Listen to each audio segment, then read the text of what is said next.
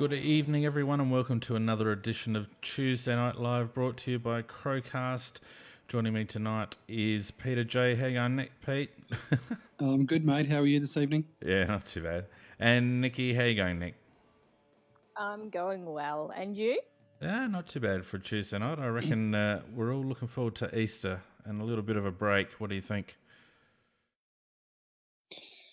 Yeah, I think certainly a bit of a break from some of the bad football that we've seen over the last couple of weeks. Geez, it's been some ordinary stuff, isn't it? And just while I'm on it, a quick hello to everyone joining us in the chat room tonight. It's always great to have everyone along in the chat and seeing all the regulars there. Absolutely. All right, without any further ado, why don't we get straight back into the Crows news, shall we?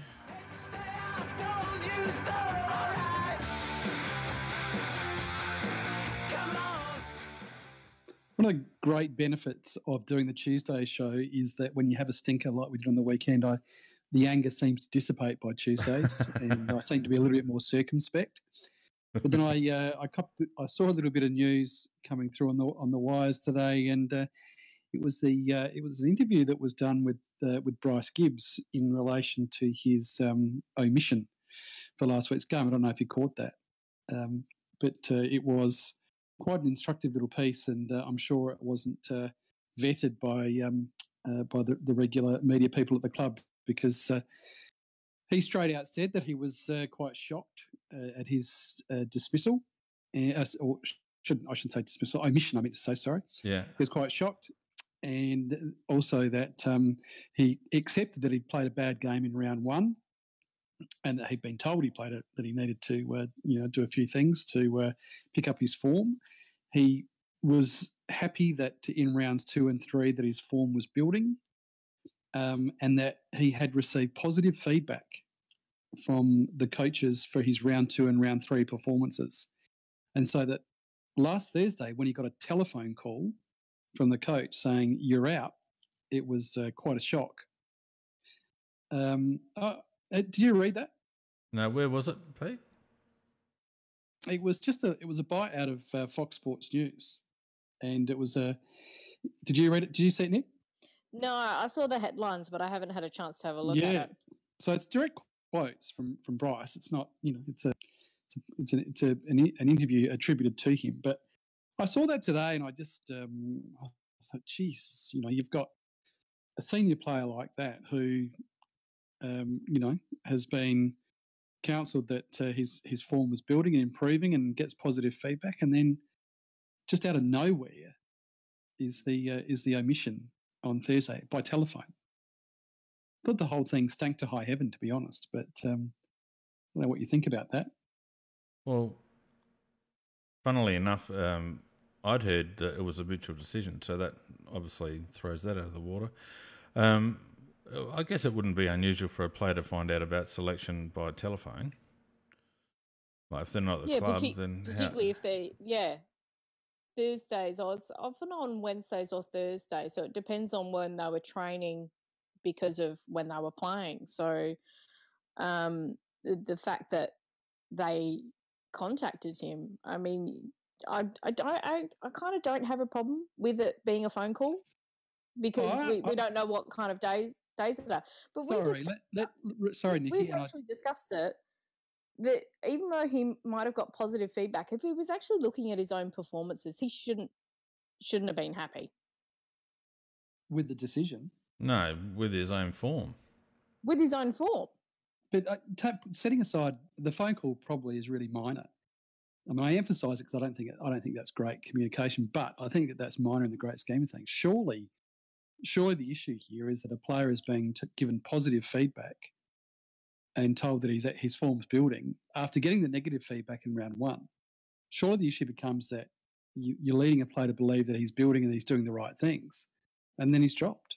No, I don't think that's the issue. That's terrible. Why, Pete? They're grown men. It's a football club. Yeah. It happens all the time. But where's the proper communication? Well, what do you mean? But we're only getting his side of the story here. Like the proper communication, like his form might have been building, but it still might not have been good enough to be in the side. Mm-hmm. Oh, I'll let it roll. Obviously, I'm in the minority, but I thought it stank to high heaven. It is a fair indication of where we're at as a club, but that's just me. No, I actually, can't imagine the club would have been thrilled about it either. What I think stinks to high heaven is what Bryce has done. Why would you come out in the media in round 4 and say that? Well, that's my next point. I'm sure the club wouldn't be happy with him coming out and saying that. No. So it just seems to be, we had a whole lot of media last night about the state of the club, and that looks to be a significant disconnect. I think it's pretty clear from an outsider's point of view. It's pretty clear that something's going on there because the players aren't playing with any sort of passion, any sort of commitment. They're being lazy. They're not running. They're not working hard enough. You name it. They're not doing it. They're not a club that is united. All on the same page. No, that's right. No. Anyway, sorry, moving on from that one. I won't get bogged down in that one. So moving on from that one, the good news today, Darcy Fogarty off of his SANFL imposed suspension, so he's available for selection on the weekend. Source Jacobs not available for selection, that knee still troubling. And the other one relative to Crows was the Luke McDonald appeal. Did not get up, and he still will take his one match suspension. What did you think of that one as compared to the Setterfield suspension? As soon as the Setterfield one happened, I thought to myself, that's got to be, if they're serious and they're feeding him, it's got to be 2 or 3. And so 3 with an early plea 2 with an early plea seems sort of reasonable. What did you think about the McDonald decision? Nick? It's consistent with the way the AFL's going about it and what we discussed last week, which is all about the injury that was actually occurred and the fact that Chase is no chance. Well, no, he's not no chance, but the club actually has said it's, he may miss this week from that concussion. Now, the fact that McDonald's lawyer argued that he also possibly sustained whiplash, which in the incident, which, could have compounded the concussion issues and not just the hit. It's once again that whole thing of the AFL being reactive about protecting the head, etc., and sacrosanct. So to me, it was a bit more of that football collision. He was a bit late. All of us who have played football, you try to make your opponent earn it, and he did instinctively duck because he knew it was coming. But it's consistent for once with the match review panel and the tribunal that what they do regarding the head being sacrosanct. I just think there's an ongoing inconsistency, personally. Yeah, I thought. I mean, I was at I only had half an eye at the game because I was out, but it was on in the background. But it looked to me that he was taken off as a result of that incident. He was out with the rest of the game with concussion, and so I guess, Fina, I tend to agree with you. Are you talking about the Setterfield one where you've got another incident where the player goes off with concussion, so he gets 2 games, and they're out of the game. So why the difference? Well, there was no difference. Yeah, in terms of the result, there was no difference. A player got hit. A player got hit late. Both missed the rest of the game. Simple. Mm-hmm. So there's no consistency. Yeah, that is kind of it. Yeah, that is interesting. There, I actually haven't seen the Setterfield one because I actually missed a lot of the games on the weekend, so I can't talk to what are the severity, etc. of it is, because that's often what they base it on as to whether it's medium or high impact. And Chase was classed as medium. It was your classic pin the arms and tackle the guy to the ground. Sling. Yeah. And sling they are actually they are very concerned about that. But it's no because different. The player can't play. Yeah, I know, but that's the way that their thinking goes. So in a way, they're actually being consistent about it. Nikki, have you ever been punched in the back of the head? You can't protect yourself from that one either. Not full on. No, you can't.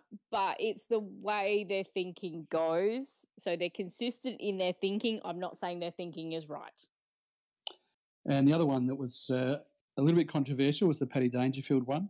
Another one of these where they're dishing out fines for intentional acts, which I think is pretty ordinary.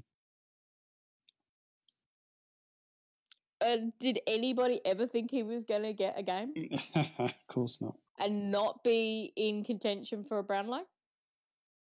No, he'd have to do something pretty severe to get a match. Yeah. If they let Selwood get away with what he's been getting away with for years, Dangerfield could do a whole lot worse than that. Yeah. And looking around the AFL itself, the highlight for me in watching games on the weekend was, I don't know if either of you caught the Gold Coast Carlton game, which was a pretty horrific game of football to watch. But of course, we're all barracking for whoever Carlton is playing, and so I did have an eye on it on Sunday, and just a delicious little bit of irony there when Mitch McGovern came back onto the ground and was put as the loose man in defence. And did you see it, Fiend, at all? No, I didn't see the game, but Nicky. I did hear.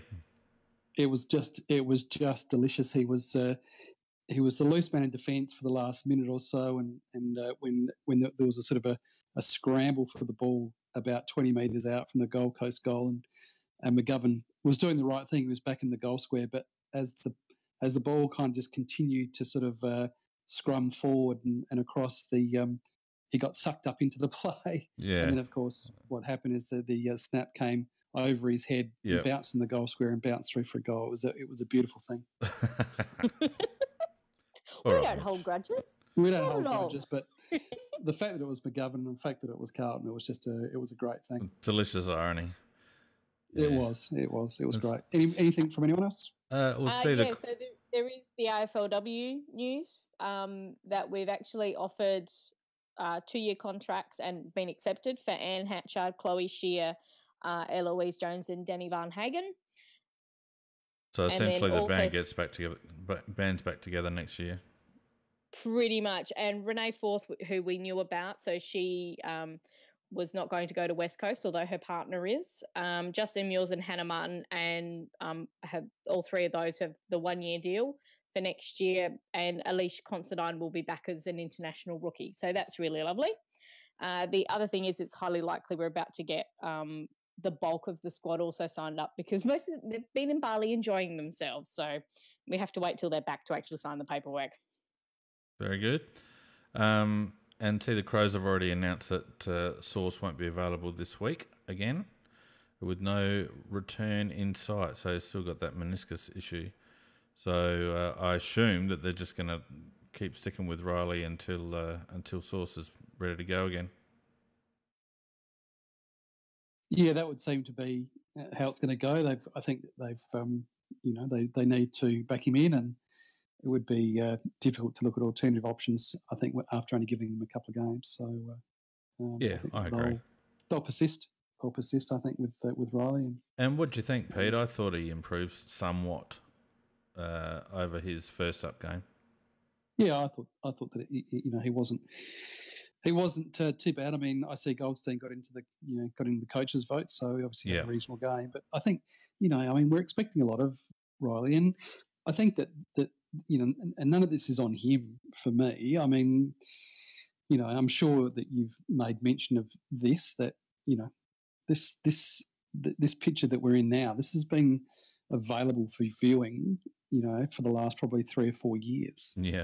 And there is, if you look at 20, probably 16, 17, 18, why it is that there weren't particularly chosen games for Source to sit out for 2 or 3 games here or there, so that they can gradually give, O'Brien a few games, so that when we got to this point where he was injured, which we knew we would always get to, and he's out for half of 6 or 7 games, that O'Brien's got maybe at least 20 games under his belt. It just makes far too much sense, Pete. Like, you're making far too much sense. So here's something interesting. Simon Moyle in the chat said that Scott last night on 360, they targeted Rob directly for free kicks. So that means they were actually faking. which is exactly what we thought with Ben Brown. Well, yeah, He deserves a logie for that. And I'm sorry, but you shouldn't actually say that's good coaching. That's actually poor umpiring. Oh, I agree. I don't think anyone would. I mean, you know, I don't. I mean, is it good coaching? Well, you know, I guess it's good if they get away with it and they get an advantage from it. Then I guess maybe it's good coaching. But certainly, you're spot on. It's actually just poor umpiring to be sucked into it, unless they're genuine free kicks, which they didn't appear to be. No, most of them didn't seem to be. Not in my opinion, anyway. But, you know, by the same token, he's a rookie ruckman, and as we said on Sunday night, Nick, you know, Goldstein might not be quite the quality he was a couple of years ago, but he's still a wily old ruckman, and they use that to their advantage. Goldstein had 17 odd touches and had an impact on the game, and as you mentioned, Pete got coaches' votes and all the rest of it. So, you know, not silly. No, absolutely not. And just for Sensible Crow, and I haven't seen Sensible Crow in our chat before, just a comment about the potential inside discontent about Brett Burton. Well, probably if we'd had Mackie here tonight, he'd probably we'd have a couple of that dickheads already going straight away. Dickheads already going. So. Mac is on next week. So certainly no inside info on that one, Sensible Crow. But I think that you know all the stuff that happened last year. I guess it's certainly a fair chance that that's the case. Well, without any further ado, because there's not a hell of a lot of other news going around, let's actually talk about last week's match, shall we?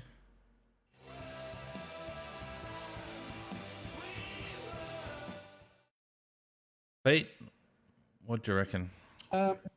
Any chance? What do you think? Yeah, I'll spit it out in a minute. Any chance of having a chat about the twos, perhaps? Did you want to have a chat about the twos? We can start with the twos. I told you on Friday night, on Sunday night feed that I was pretty sure that Pete was actually at the game and he'd be really happy and wanted to talk about the SNFL. Unfortunately, I was going to go, Nikki, but a couple of things sort of got in the way and I ended up not going. But I do have the pass, and so I watched the whole game via streaming. So I did see the game on TV. So you were at the game? I was at the game. There were very vocal, like about 6 or 7 of us just sitting in a row. And we were having a great time in the last half about how quiet the Eagles supporters were. They're usually reasonably toned down there anyway, the Eagles supporters. They're not too bad, but they did go very, very silent in that third quarter.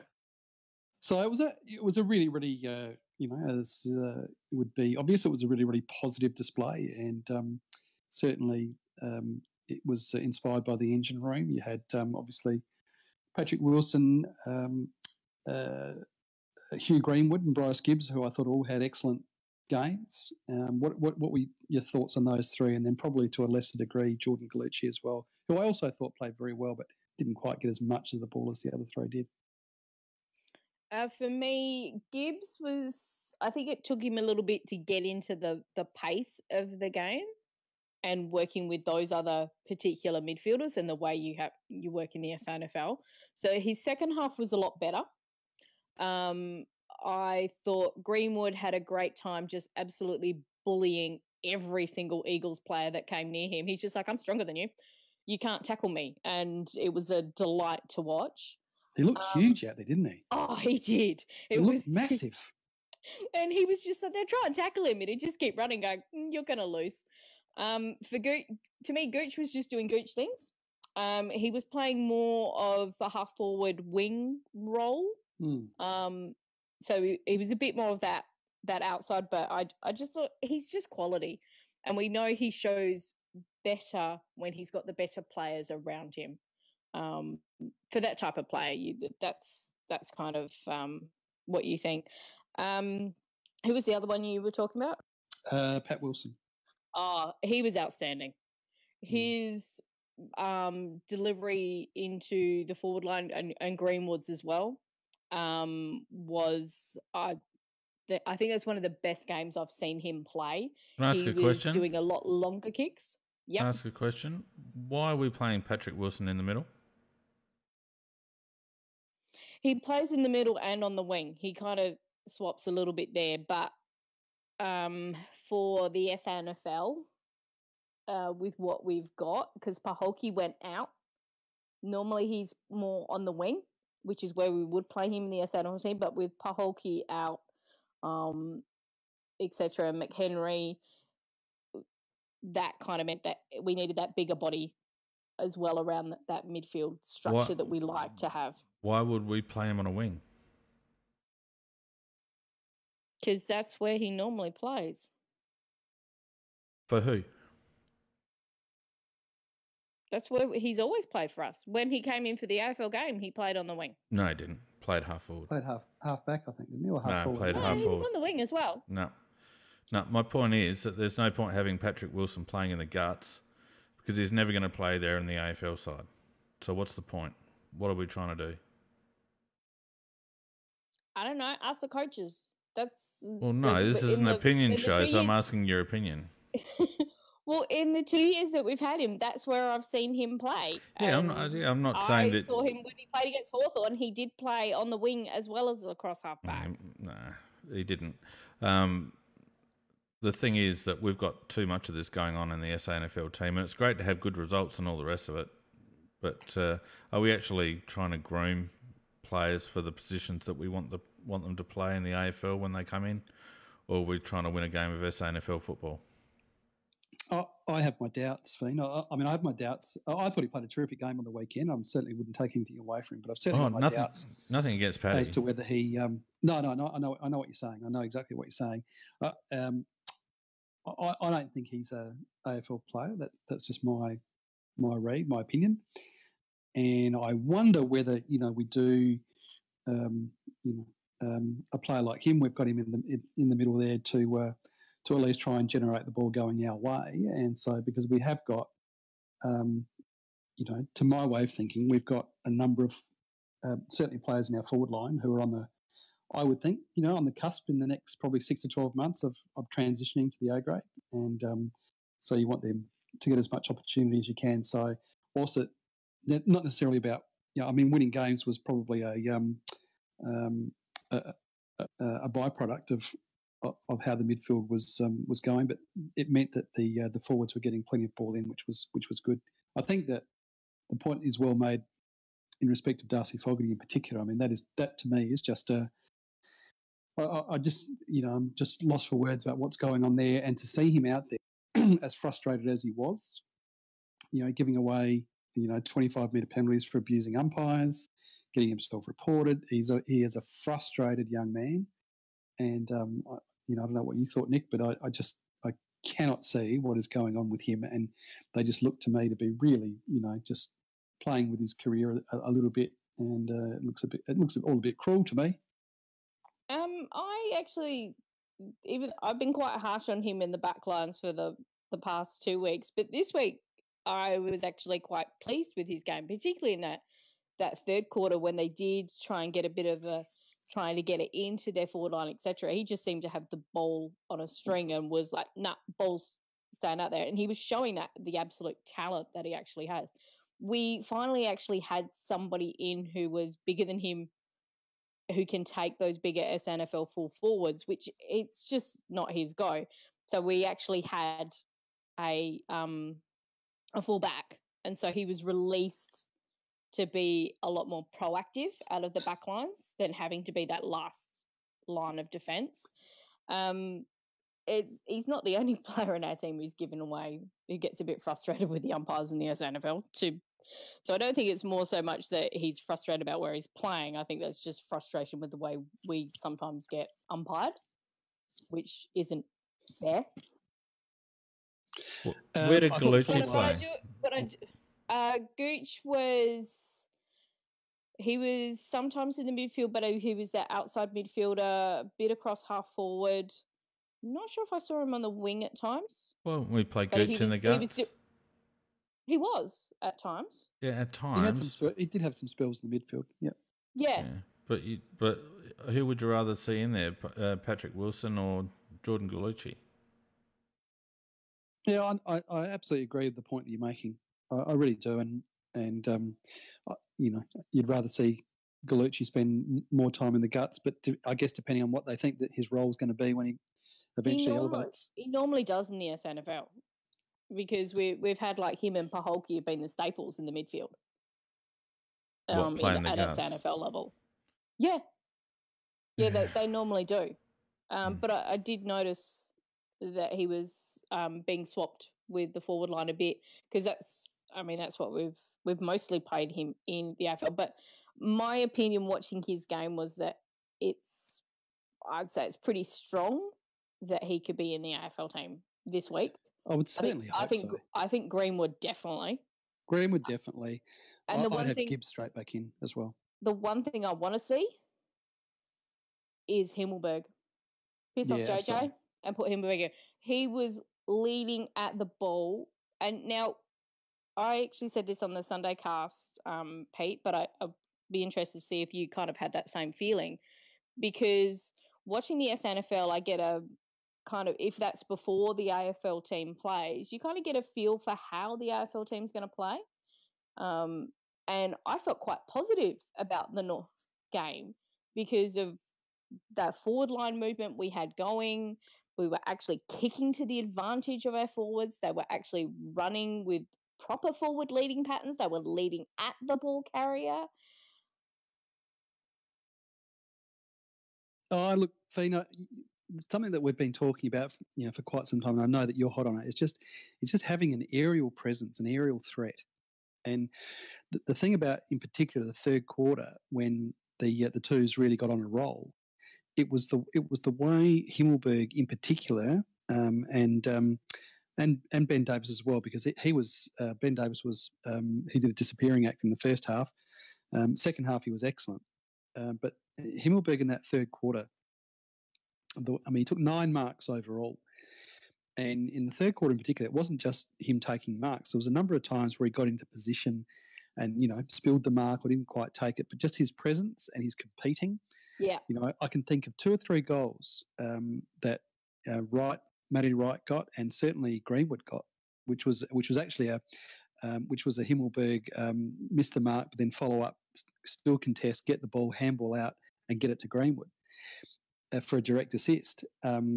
He was just, he was amazing. He was fantastic, and I know he only kicked 2 goals himself. He could have had more if he kicked accurately, but it was just that aerial threat, and he was taking 2 or 3 defenders with him each time, and that just, it's just footy 101, isn't it? You take 2 or 3 defenders with you because they were worried about him, and that just that helped.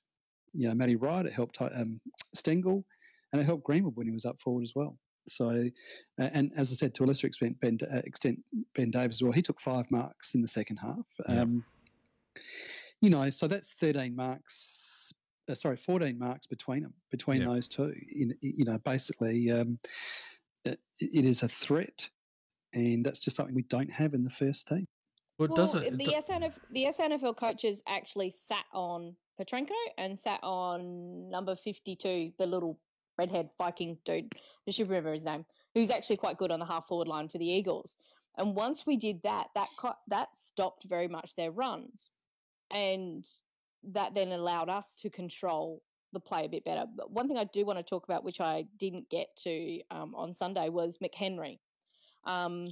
In that first quarter, when the ball was continually living in the Eagles' forward line, there was a ball up near where I was sitting, and all of a sudden I just hear this voice just yelling out, "Come on, boys, let's get this ball out of here and down where it belongs." And it's McHenry, and he's geeing up his teammates. So there's this 18-year-old kid who's being the loudest voice on the field, trying to gee everybody up, going, they've been getting the ball in, they've been getting it out, but gets stuck at half forward. It comes back in again, it comes back out again.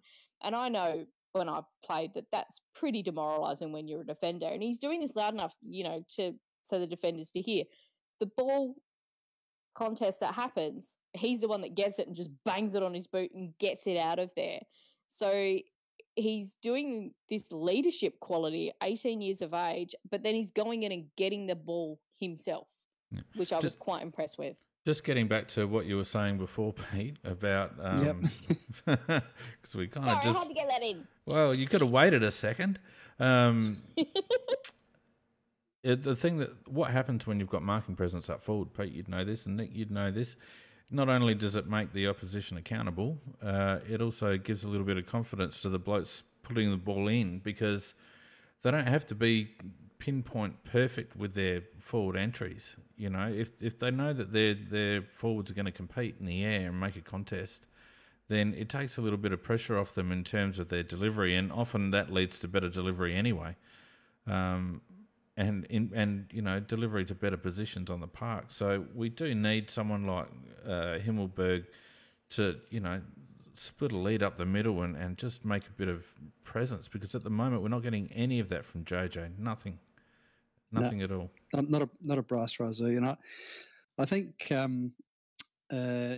for me, probably Benny Davis, you know, he suffers really for the fact that he disappeared in the first half. I mean, if he puts those two halves together, he could have had something special on the weekend, but I think he just puts himself back in the queue a little bit because of that disappearing act in the first half. But for an overall performance, I think the Berg had, I think he only had 13 possessions, but he had 9 marks and 2 goals, 3, and you know, could have had. I mean, that could have been a really special day if he'd kicked 4. And then, you know, Stengel 2 goals, 5, and I think 15 possessions, and so. And you know, Davis himself. I mean, that second half he had 15 possessions, 5 marks. Playing high half they're forward. really influential numbers, and no coincidence that we, you know, we banged on 6 or 7 goals. And so, you know, I've been banging on about it for a long time, but those 2 in particular, you know, Himmelberg and Davis, they just keep getting it done at SANFL level. They got it done all last year, and yet, you know, apart from one game for Himmelberg, it just feels like they're just nowhere near it, and yet they continue to impress at state league level. Well, the 2 obvious replacements for them are JJ and T Lynch. T Lynch has started to get a little bit of the ball, but he's nowhere near effective, and he's not hitting the scoreboard, and he doesn't present as a marking option. He's very much that conduit. It's obvious. If the club is selecting on form, then Ben Davis and Himmelberg needs to get. Well, they just both need to be in. Ben Davis has been running around long enough. We know what we're going to get from him. And we need to inject that X factor, that change in the dynamic in the forward line. We need to inject that in order to get some results. Tyson Stengel's another. You know, Lockie Murphy hasn't been bad. Betts was all right, but they're playing Betts very high at the moment. But Stengel just has to be in there. He obviously can find the goals. Who's eating? He can obviously find the goals, and he applies a little bit of pressure. We just got to get him in. We're not kicking enough goals at the moment. You know, we're 20 odd points down on our desired output every week, 20 to 25 points down. So they've just got to make these changes now. You know, my impression is, Pete, that we know what we're going to get from the people we've already got in there. There's no improvement left in these blokes, and it appears to me that some of these blokes are starting to fall off a cliff a little bit. We've got to make some hard decisions, and Ben Davis and Himmelberg and a couple of others have done a long apprenticeship. Gallucci is another one, done a long apprenticeship. And I just think it's time that the coaching staff trusted these guys as the next generation. That's why we drafted them. And that's why we've kept them on the list. So now it's time to actually throw some faith behind these kids and get them in and, you know, inject some enthusiasm into the place. I just don't want us to get another Harry Deer situation. We killed his career. We never ever knew what Harry Deer was capable of, really, did we? No, we didn't. And so I think that it would be disappointing if they didn't. Nick, just a quick word on Ned McHenry. 20 possessions, and I know he ended up with a concussion, and no doubt that he had plenty of leadership out there. I don't know. I just felt that for me, there was a lot of fancy footwork, a lot of dancing around, a lot of balking and good stuff like that. It looked pretty. Wasn't sure there was a lot of hurt factor with Ned, and that's probably being pretty harsh, but just didn't look to me to be particularly penetrating or creative in terms of finishing off his work. He's not quite there yet, but there's, as you said, there's promise that we can see where he can get better, because this is quite the SNFL is a big step up from the under 18s. Yeah, sure. But the fact that he's playing quite well, but to me the most impressive one is Shoal. Oh yes, God, how did we that forget kid to talk is- about him? My goodness me, Fiend. Now, Is if- this getter? Is if this you're getter talking about player? hurt factor, Jeez, that kid's got hurt factor. goodness me, 34 and then 25 again last week, and we don't get their DE at state league level. I'm not sure if you've seen it, Nikki, but to the naked eye, he just uses the ball beautifully every time. I think the club said it was something ridiculous, like 94%. You know, and he's just cutting the SNFL to pieces. So he has to be in. Well, why? Well, you know, if we're fair income, if, you know, I mean, Don sits up there and says, you know, this is a merit-based system. Well, unless you're just staring down the barrel and telling lies, how can a guy that against Glenelg, who are a quality outfit, Glenelg they'll give it a shake this year. The Bays, they're a very good side. They got 34 possessions, and just made it look simple. He is just a pure footballer. I don't care how big he is. I don't care whether he hasn't got much meat on his bones. I couldn't give a shit. He is playing against men, and he is caning them. Yep. And he did the same against the Eagles. He finds the ball, and he finds space, and he uses the ball. Yeah, and I think the fact that he backed that up means that he should be in the queue now. I mean, you could forgive the selectors for going, okay, well that's one game. Let's see how he backs up. And the fact that he's backed up now, just considering the deadwood we've got in the AFL team, it just needs to come in. Nicky, the only thing that worries me is that, you know, we've seen what he can do. Now, I'd be very, very surprised if now at SNFL level that opposition teams didn't start sitting on him, and that potentially could affect his numbers and the way that he, you know, and a kid at that age, after playing only a few games, suddenly having to deal with a tag. I wouldn't be surprised if they sit on him. I think they were actually trying in the Eagles game. Were they? I didn't notice it. I was watching it on TV, but. They were trying to. His player was trying to keep him out a bit wider, but he was just like, "Nah, stuff you.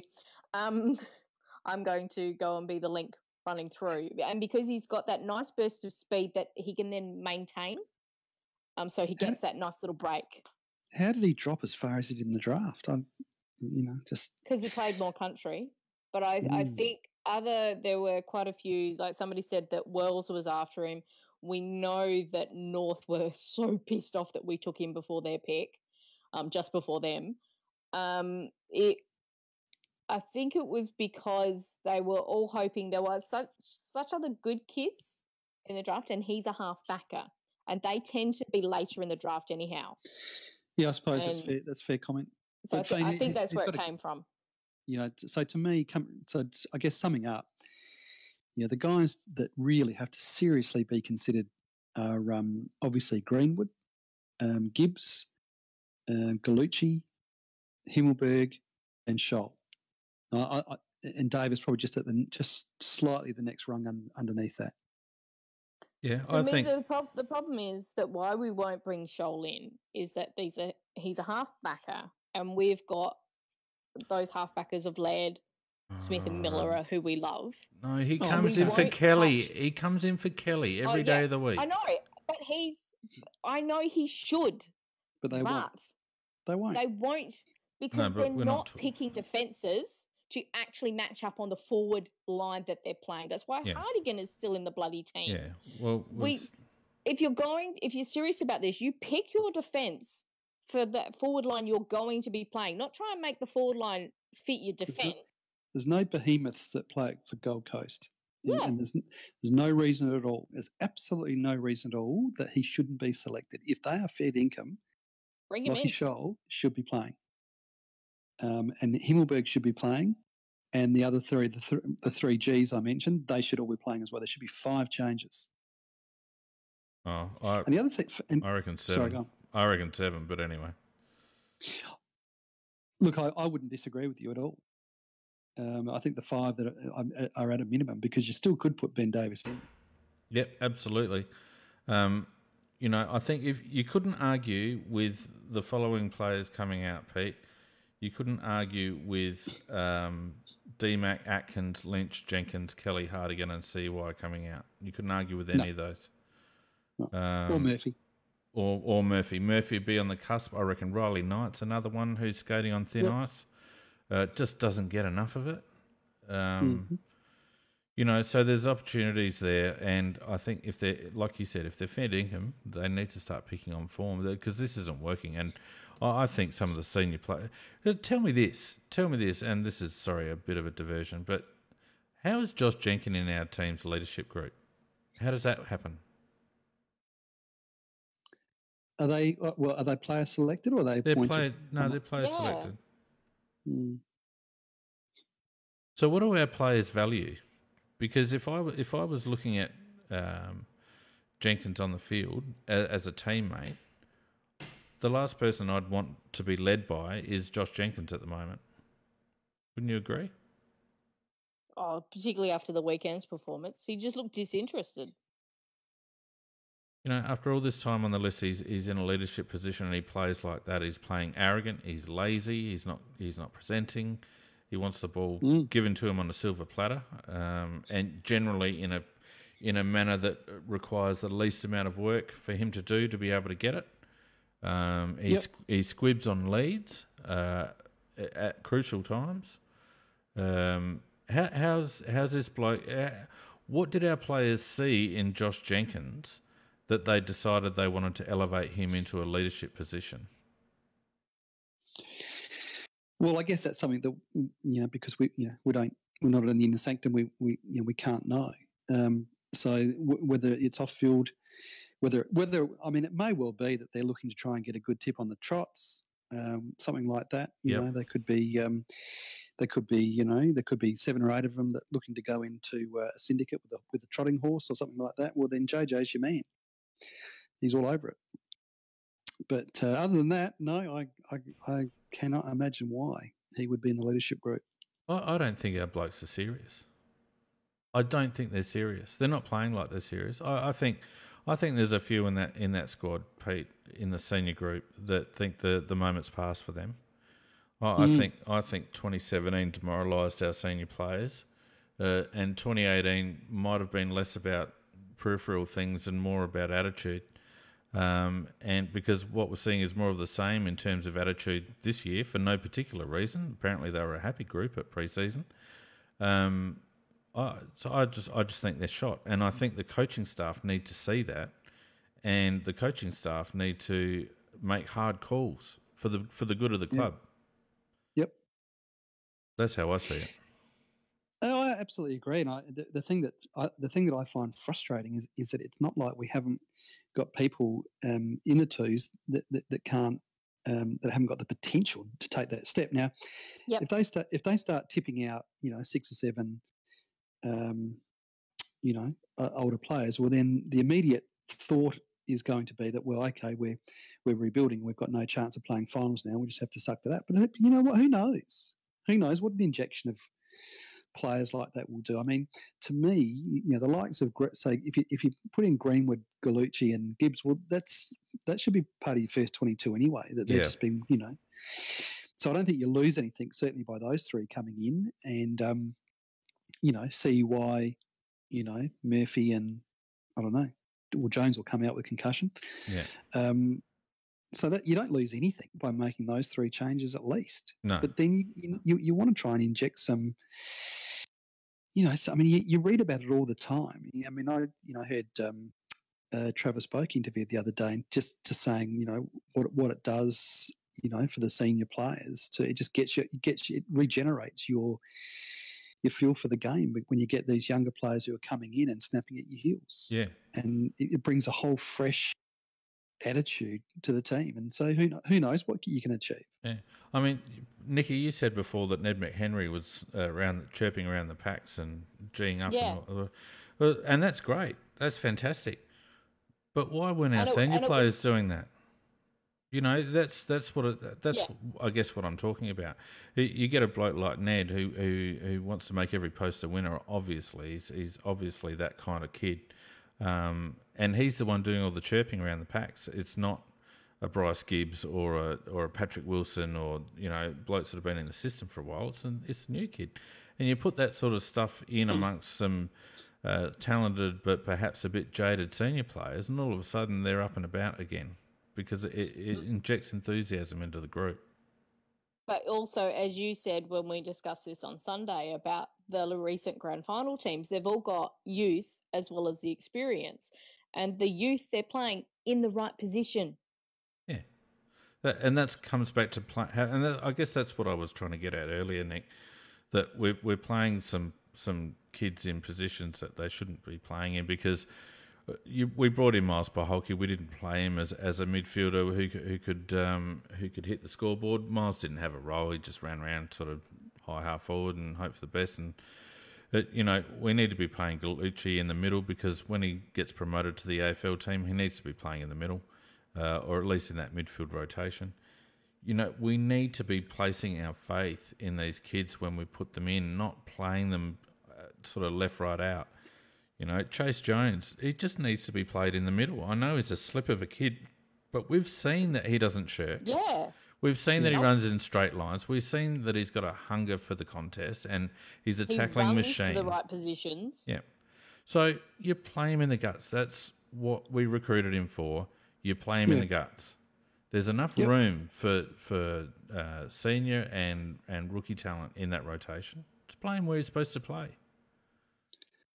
And the thing is, Fane, is that what you want is you want him to be cutting his teeth in that midfield when he's got, the Crouches and Sloanes around with their bodies to protect him. Exactly. And otherwise, what you're going to end up getting is you're going to end up getting, again, we're going to be back here at 2 or 3 years' time with, guys like Sloane falling off a cliff and, we just haven't exposed these guys. Yeah, and we'll be saying, gee, he was so promising. What happened? That's because he's played 3 years in a forward pocket, where he's not learning anything about playing AFL midfield. He's not seeing other players. He's not seeing opponents. The education that he can get from watching some of the elite midfielders, from close up. It's not just about what he gets from our blokes, but what he gets from blokes like Cripps and Dusty Martin and those blokes. That's all part of his education. He's not going to get that if he's playing a forward pocket. Yeah, I mean, and is anyone going to be concerned if we, don't win a flag this year, but we've given 10 games to half a dozen of those guys? Of course not. It was a very interesting question posted on Big Footy a little while back. Well, it was a debate between would you rather have a season where we kind of round the mark and all the rest of it, and sort of finish 5th or 6th, or would you rather have a season where we finish 14th or 15th, but you could see the talent being brought in and you could see the path ahead and you could see the plan and you could see these kids develop.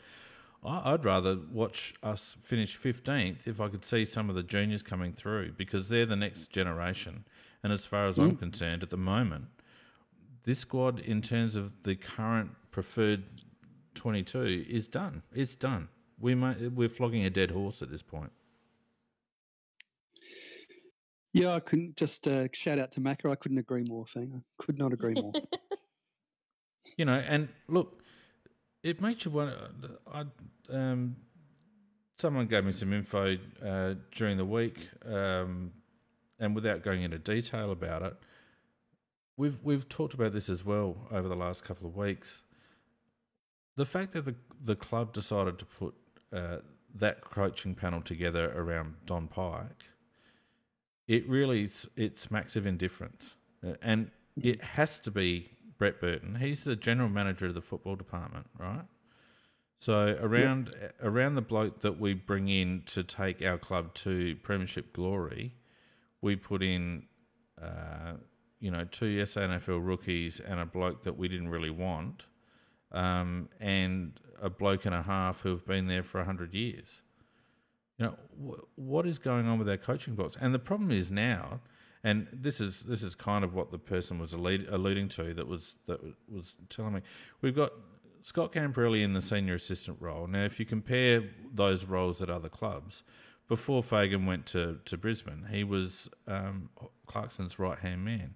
Well, he was exclusively Clarkson's right-hand man. So Clarkson would use him to bounce off ideas and all the rest of it. Don Pike's not able to use Campo that way because Campo's too busy teaching the new blokes in the coaches box how to be AFL coaches. So Don is is a bit of a lone wolf in the coaches box because his right hand man, the bloke that's supposed to be his devil's advocate, if you like, is too busy looking after the new kids on the block. You know, it's a terrible coaching box, and I think that it's showing in the way that we're playing because our system and our ball movement and our transition and the players' confidence in what they're trying to do or being asked to do it's just completely shot. And I think a lot points back to the personnel and the composition of that coaches box. And when you think about the fact that Andrew Fagan wanted to put in best in class football department, it's an absolute disgrace that and it's nothing against the individuals. Marty Mattner, great coach, Mick Godden, good coach, you know, all of that. There's nothing against the individuals. But is it the right profile for a team that is, in terms of its player profile, its squad profile, its premiership window, if you like, is it the right coaching panel to have around that group? I wouldn't think so. No, and also I think it's a good point. It's actually a really, really good point that you make in terms of the profile and whether the coach fits the profile. And so I would envisage, you know, it's a very, very difficult thing for guys like, you know, Mattner and Godden. And again, no disrespect to them. They've coached in their own right. Suddenly they're thrown in with, you know, a whole lot of senior players who, you know, played in a grand final in 2017, have been there a long time. They're big guys, big reputations, big, you know, and so that's got to be, you know, it's not like they're coming in and coaching a team who's on the build and who's got a whole lot of young kids that need developing, and you grow with them. It seems to me that, you know, they would have been better served with if they could have got him, someone like a Ratton. Oh, had to be Ratton.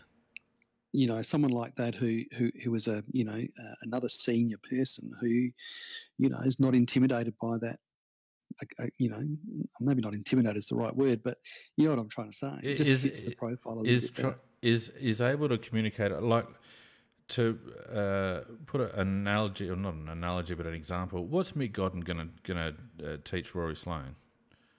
Like, yeah, Mick Godden's of no value to Rory Sloane. Whereas someone like a Brett Ratton would be so valuable as an in and under player himself to a Matt Crouch, a Brad Crouch, a Sloaney. Like, he knows Gibbs, so and look, the simple fact is, you know, the Saints were prepared to pay a bit for Ratton, and as a result, look at their results this year. I know it's a bit of a topsy-turvy start to the season, but the simple fact is that Brett Ratton's come in and the Saints have started to win. Is it coincidence? Yep. I don't know. Imagine our coaching box if we'd had the two blokes that Pike really wanted, which would have been Sumich and Brett Ratton. So you get rid of Camporelli and you put in a Brett Ratton as a senior assistant. And then you get rid of, I don't know, Ben Hart, and you put in Peter Sumich as forward coach, right? All of a sudden, you've got all that experience in the coach's box. It doesn't expose Mattner and Godden as much because there's all that experience around the box. And Pike has got enough experience next to him in Brett Ratton that he's got the ability to bounce off ideas, and Ratton doesn't have to, you know, sit there and change the nappies of the two new kids. It's completely the wrong profile, and it tells me that the club is not serious because both those blokes were available for the right price. They were.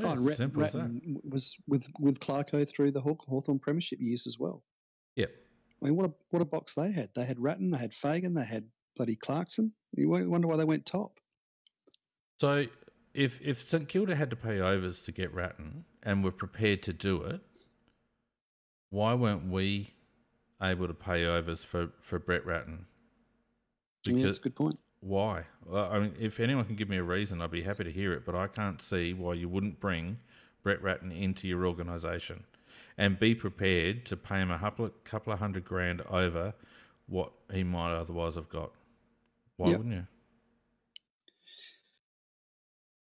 And the same with Sumich. Sorry. Same with Sumich. It would have taken a little bit there's more. There's no good answer to it. No, would have taken a bit more coin to get Sumich and Ratton over here. So why aren't we prepared to pay it? What are we spending that money on? Mm. Don't know. And it's showing on the field. So I don't have any confidence now in the season because it's very clear now that the players just have lost confidence. There's a disconnect between the coaches and the players. The players don't have faith in each other or the game plan, and I don't have any faith in the selection committee to inject the youth that's required to rejuvenate the playing group. So we're just going to get more of the same, in my opinion.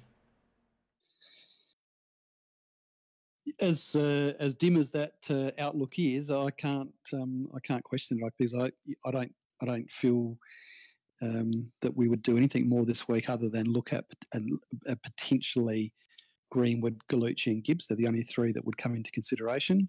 That's just my feel, and in the coming weeks, I don't know where. I mean, you would think that if we just continue to lose, that there'll come a point, but I don't know. I mean, will it?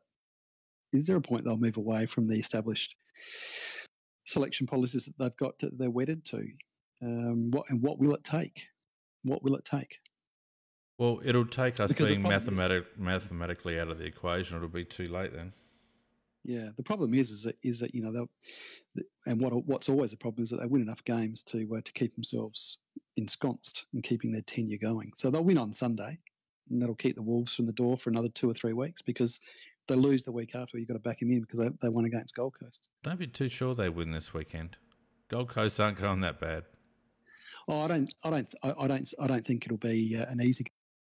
They've been. I mean, I saw them in full on Sunday, and they played some good football. And so I don't think it'll be a pushover at all. I think that we'll get across. I think it'll be Eddie's 300th. I think that they'll get themselves up for that, and I think that they'll win it. But I wouldn't think that they'd win by a lot. No.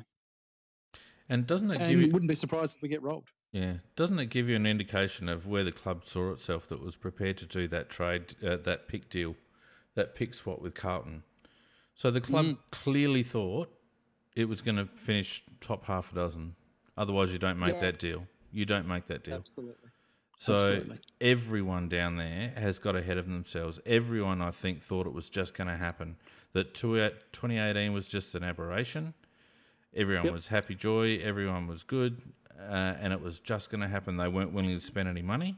They weren't willing to look at the game plan and rejuvenate it. They weren't willing to inject youth. And here we are. And it's an indictment on the club. They just got ahead of themselves and they've gotten too big for their own boots down there. And that's because there's not enough tension down there. Everyone just gets a spot. Everyone gets a job. Chappie gets another 3 years. It's not even discussed. It's all tenure. Exactly. And that's the culture of the Crows. I mean, we wanted to employ a bloody coach on that basis. Neil Craig, as long as the eye can see. That's right. That was tenure. That worked out so well for Carlton when he did it. But you're right, Pete. That is the culture of the club. It's about tenure. There's no tension down there for spots. It's not a vibrant organisation. It's a very comfortable, cosy organisation that just thinks it's a little bit better than what it actually is at the moment, in my opinion. And when you take away that tension, then that's where the power then resides. It resides with the players. Yeah. Anyway, I'll stop being Debbie Downer. You know what? I came on last Tuesday with the intent of thinking, well, I can't be too negative this week. We'll knock over the Kangaroos on Saturday, and then we could get ourselves to probably 5-2. And now I'm thinking, it's so hard. It's so hard because the problem is that this is the part of the draw that they really needed to, make a statement in this first 5 or 6 games because they've still got Geelong away, still got West Coast away, still got Brisbane away. They're not games that we're going to win. No. And so, you haven't played Collingwood yet. They got West Coast twice yet. Yeah. They've got GWS to play. They've got, I don't know. And you guys poo-pooed me last week when I said, nope, North are going to win. So anyway, I told you so. And am I the most optimistic person on this panel? Yes, you are. No, Donkey is. Oh, yeah, sorry, Don. Yeah, true. Come on. But do we actually really listen to Donk? Anyway, yes, we do. Anyway, look, I feel a bit sad for the players. There's some players that have given their heart and soul for the club. Tex given his heart and soul for the club. Sloaney, Talia, those blokes. And I just wish the club would actually do them a service and put the correct people around them and give them some new talent to work with and give them an opportunity. That, you know what? That would give them a bump. Yeah. And you'd be surprised. I reckon you'd be surprised at how many games you might win, as opposed to thinking that you're just going to get flogged by 20 goals every week because you're playing half a dozen youngsters. Yeah. Yeah. You've still got a lot of good players around them. Yeah. A lot of there are. Although the one thing I think this is what has really shown is how much we miss Brown in that back line. Well, and Tom. I'm not sure anyone makes a difference at the moment, Nick. But anyway, I think the biggest loss we've had is Tom, because I think we've just any rebound we were going to have from halfback. Robbo was on 360 the other night talking about the Crows of old and all the bounce we got off halfback and all the rest of it. We're completely stagnant off halfback now, and that's why our entries are haphazard and our scoring is down. And I think. Not that I think Tom would have been the difference between winning and losing, but I think he's probably had the most impact in terms of his ability to play a role down back and give confidence to some of the other blokes. Yeah, there's one of those players that roams across halfback that I reckon is pretty comfortable down there, and really he's one that really, really needs a rocket. No, number 33, I reckon he's very, very comfortable there. And I don't think he's comfortable. He looks scared. He never ever comes under any scrutiny, that player. And I just reckon he's one that just goes along, gets it, just does his. I don't know. He looks scared to me. He does not want to take any chances. He does not want to do the running anymore. Well, not only that, Nick, Pete, I kind of disagree, because what's the one thing you haven't seen from Brodie anymore this season so far? Well, I haven't seen much from him at all, to be honest. No, but have you seen him try to lace out a 40 or 50 metre pass? No, not that I can recall. Nope. You blame. Well, you could say it's the forward's fault. No. I reckon it's game plan. It's game plan. It's game plan. Well, because maybe. We are playing this chip around, keep possession game, and so we're not actually utilising Brodie's strength, which is his ability to break a line, because we're not actually trying to break a line at the moment. So all you see Brodie doing is these little dinky little 20-metre passes. And I reckon it's instruction, because Brodie's instinct, if he's not concentrating, his natural instinct is to boot the ball 60 metres down the line. We haven't seen any of that. All we've seen is dinky little 20-metre passes. And to me, Brodie's form is actually indicative of what our game plan looks like at the moment. And I just don't think it's a natural way to play the game of football. No, fair call. The other one that's comfortable, I reckon, though, Pete, is Lairdy. Where's he gone? And he's had a horrendous start to the year. He finally played a bit more proactively and a bit more like the Laird we know against North, but the previous games have been shite. Yeah, I thought he was sat on a bit in the Hawthorn match, but he hasn't been in good form.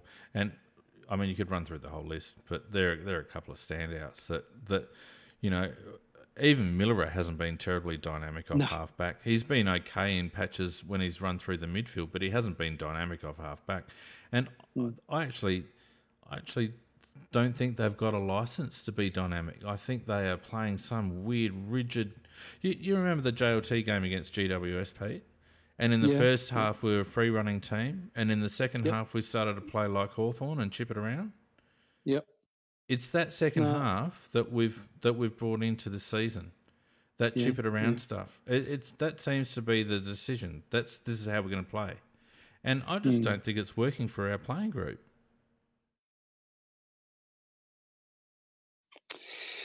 Yeah, look, when you see them play like they do, you could just you can go down 100 different burrows, can't you? It's game plan, it's attitude, it's form, it's it's a whole lot of things, isn't it? And all that comes back to coaches. Yeah. All of that comes back to the coaching staff. Yeah, because if the players don't believe, they won't put in. They won't make a yard when they need to. And that's the fault of the coaches in not making them believe. Or putting something Campo together. Campo coming out, of course, and hanging the players out to dry. And so, yeah, as he did. Yeah, yeah. I look. I don't want to continue to be negative. I've said what I think, but unless the barometer for me will be if JJ gets dropped. Until JJ gets dropped, we're not serious. Yep. As a football club. He's that's got good call. to get dropped.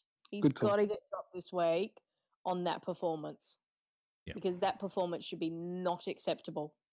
Good call. Anyway, I reckon we'll get up in a close one against the Suns, probably only because it's Eddie's 300th. Yep. Yeah, no more than 3 or 4 goals. That would be maximum, I reckon. Yeah. And I reckon it'll be an ugly game. Yeah, of course it will. Because they're not a bad side. No. Well, they're a team on the rise. Yep. And look, Jude seems to have got them playing for each other, so that always helps. Nick, what do you reckon? Yeah, I've liked watching Gold Coast. I was one of those who actually thought they might be a bit on the move this year. I think they will tire towards the middle and the end of the year, and they do a lot of travelling, which doesn't help a young side. It can gel a group together quite well, but it is also quite draining. Yeah, it's a good observation. When they're new. So I think that's our little advantage is they've had to do a bit of travelling recently and they've had a lot of close games. Yeah. So for me, that's the only reason why I'm tipping with the way we are. If we don't drop JJ, that's going to be a major issue. Except I'm not sure whether they had a good matchup for two tools. The dropping of JJ is it's that line in the sand, like when they brought McKay back off of no preseason. It's that, you know what I mean? It's that decision that it's the reverse DMAC. There's no forward movement in this club at all. Yeah. It's inertia. Yeah, that's right. Look, speaking of tipping, let's get into some competition news, shall we?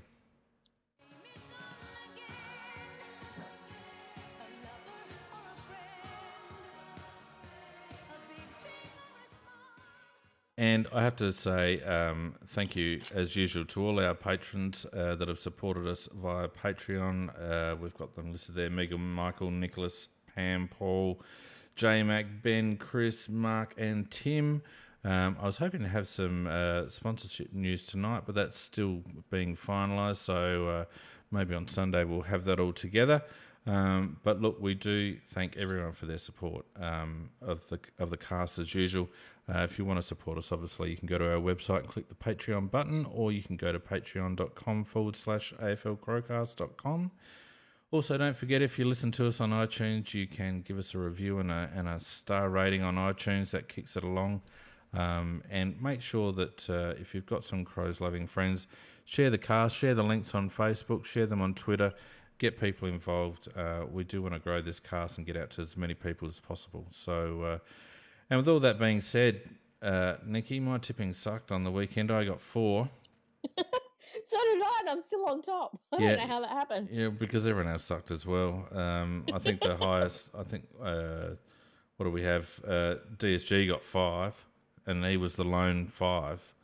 Then we had Joel, Oryx, Tree, me, Matt and you on 4, and then the rest. So it's still fairly tight, the pack. You on 21 and then a bunch of us on 20 and then another bunch on 19 and 18. So lots to play for. We will have a surprise there. Now, you know, Donkey would take 20 minutes talking about the Dream Team because it's his little love child. The difference between... Is he actually winning? Well, I don't know so much whether he's winning, but the difference between him and I is that I'm not winning.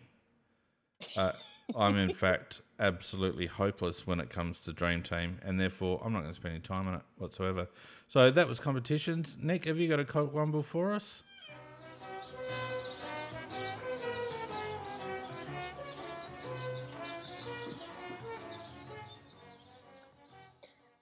Unfortunately, I didn't get to watch a lot of football on the weekend, so this makes it a bit hard. So if anybody's got any they would like to nominate, so from the cast on Sunday night, there was the chat all wanted to nominate Ben Brown for the dive that he took. Do you guys have anybody who's done anything particularly stupid you can think of? Oh, look, for me, the winner is Mitch McGovern. What about you, Fane? No, I haven't got any.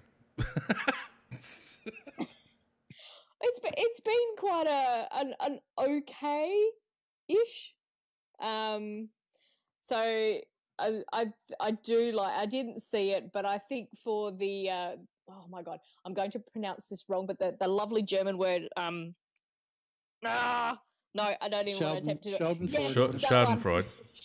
That's it. I didn't want to do it and get it wrong. I think that we've definitely got to give it to Gov. Love it. Yeah, I'm happy with Gov.